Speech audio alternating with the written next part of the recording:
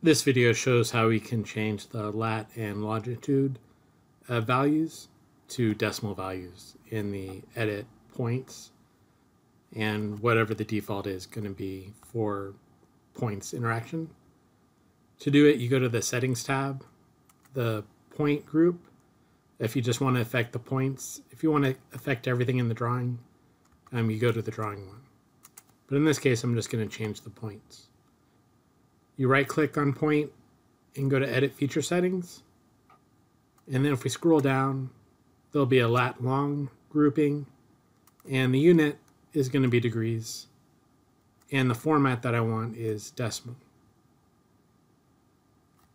If I hit OK, it's not going to update it right away. I have to go back into the dialog box after closing it, and then I can see the decimal, latitude, and longitude values.